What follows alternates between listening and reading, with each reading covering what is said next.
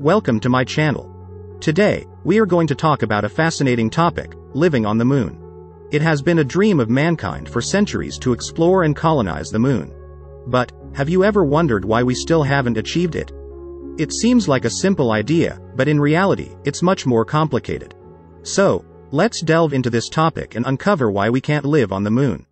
Before we get started, if you're new to the channel, be sure to hit that subscribe button and turn on notifications so you can be the first to see our latest videos. The moon is one of the most fascinating objects in our solar system. It's a constant presence in our sky and has been the subject of numerous scientific studies and cultural myths. But despite its allure, the moon is a hostile place that poses numerous challenges to human life. So why can't we live on the moon? One of the most significant obstacles to human habitation on the moon is the lack of atmosphere. Unlike Earth, which has a thick atmosphere that protects us from the sun's harmful rays, the moon has virtually no atmosphere at all. This means that anyone living on the moon would be exposed to high levels of radiation, which can cause serious health problems such as cancer and other illnesses. The lack of atmosphere also means that the temperature on the moon can vary from extremely hot to extremely cold, which would make it difficult for humans to survive. Another obstacle to living on the moon is the lack of water. Unlike Earth, which has vast oceans and rivers, the moon is an extremely dry place. There is no liquid water on the moon, which means that humans would have to bring their own water supply. This would be a significant challenge, as water is heavy and expensive to transport. The lack of atmosphere and water are not the only obstacles to human habitation on the moon. The moon's surface is also covered in a layer of fine dust, which can be harmful to human health. The dust is so fine that it can easily enter the lungs and cause respiratory problems. Moreover, the moon's surface is constantly bombarded by meteoroids, which can be dangerous to human life. Despite these obstacles, scientists and engineers have been working for decades to find ways to overcome them and make living on the moon a reality. One solution that has been proposed is to build a lunar base, which would serve as a stepping stone for future missions to Mars and beyond. A lunar base would provide a controlled environment where humans can live and work. It would also serve as a laboratory for research and experimentation, allowing scientists to learn more about the moon and its potential for supporting life. But building a lunar base is easier said than done. Apart from the technical challenges, there are also ethical and moral considerations. The moon is a pristine environment, untouched by human activity.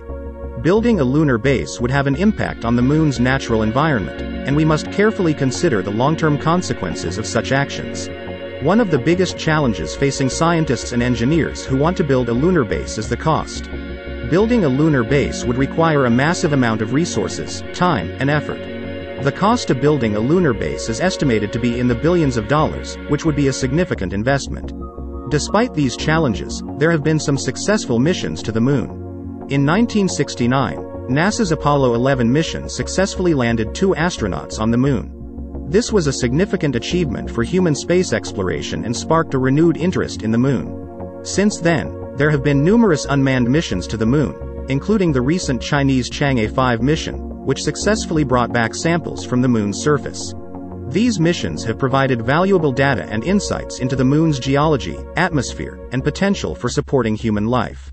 But there is still much we don't know about the moon, and there is still much work to be done before we can even consider living on the moon. One potential solution to the challenges of living on the moon is to use technology to create a sustainable living environment. For example, scientists are exploring the use of 3D printing to create habitats on the moon using local materials. This would reduce the need to transport heavy building materials from Earth and make it easier to establish a lunar base. Another potential solution is to use renewable energy sources to power the lunar base. Solar panels could be used to generate electricity, and water could be extracted from the moon's surface using a process called in situ resource utilization, ISRU. This would reduce the need to transport water and fuel from Earth and make it more feasible to sustain human life on the moon. Despite these potential solutions, there are still many unknowns when it comes to living on the moon. For example, we don't yet know how long humans can live on the moon without suffering health problems, or how they will adapt to living in a low-gravity environment. These are important questions that must be answered before we can even begin to consider colonizing the moon. In conclusion, living on the moon is a dream that has fascinated humans for centuries. While there have been many successful missions to the moon, we still face numerous challenges when it comes to establishing a human presence on the lunar surface. The lack of atmosphere, water, and protection from radiation are significant obstacles, and there are also ethical and moral considerations to take into account. However, with advances in technology and a continued commitment to space exploration, it may one day be possible to live on the moon. Until then, we will continue to explore and learn more about this fascinating object in our sky. That's it, we've reached the end of the video. If you made it this far, you're one of the best people out there. Before you go, make sure to give us a like to let us know you enjoyed the video. And if you have any questions that pop into your head in the middle of the night, feel free to leave them in the comments below so we can answer them for you.